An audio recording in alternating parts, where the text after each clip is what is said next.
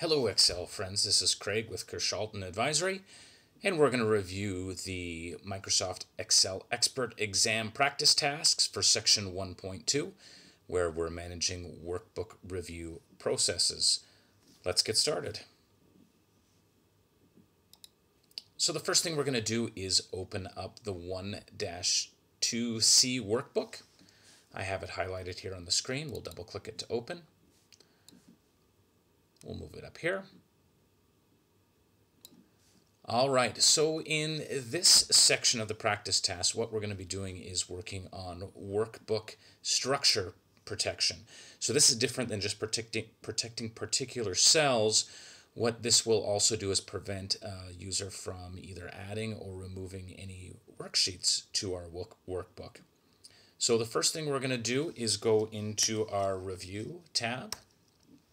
And this time we're going to hit PW for Protect Workbook and insert the password that they've given us, which is M0S123. We're going to do that a second time, and hopefully they've matched here. Perfect. So now if I go and try and add a new worksheet here, in fact, I can't even do that. The plus to add a new worksheet is hidden from me. I can still switch tab to tab. But if I were to try and delete one of these tabs, you'll notice that this is not highlighted here. It doesn't give me that option. So the second task for us to do is to encrypt the workbook. Again, we can use our either select the back office through the file here, or we can use Alt-F. Info, we're going to hit the I, and we are going to protect the workbook. Works right here in this section, and we will go down to encrypt with a password. So this is, my understanding with the Microsoft encryption of these files is that it is medium secure, that a dedicated and experienced hacker would be able to get into these files. But it provides greater protection than, say, a password upon opening. So let's encrypt this. The password that they've asked us to use is the same as before, MOS123. It's going to ask us to do it a second time here, 1, 2, 3. All right, and if they've worked, it now is encrypted. So you'll see this is highlighted here that it's been encrypted. So the next job is to close and reopen, or excuse me, to save it, then close and reopen. But we're actually going to save as first here. I like to do that instead. So we will go in here and save it. We'll save it into the directory that's highlighted here. All right, so that is saved. We will close and then reopen the workbook.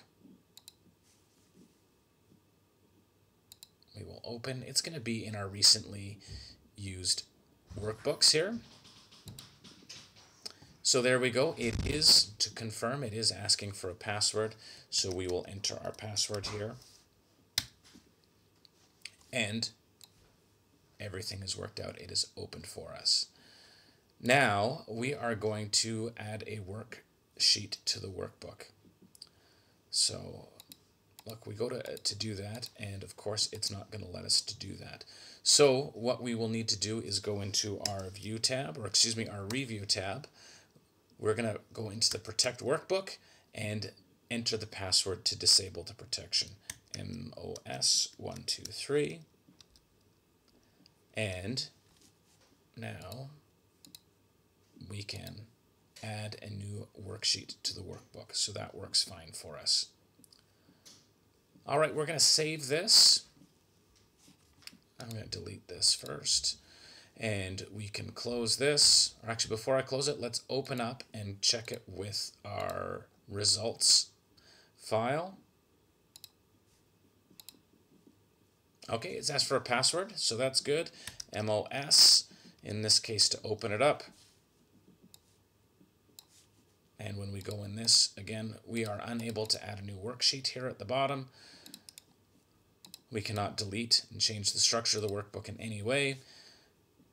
In our Review tab, we can MOS to unprotect it, and everything works as we expect.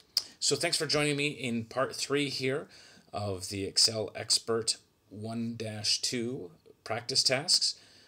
Feel free to let me know if you have any questions or comments. Let me know what I can do better, or if there's any areas where you would like more detail than what I've gone to with these videos.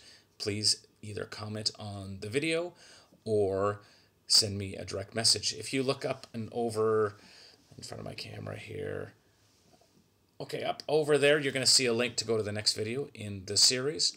Good luck with your studying, and I will talk to you soon. Thank you.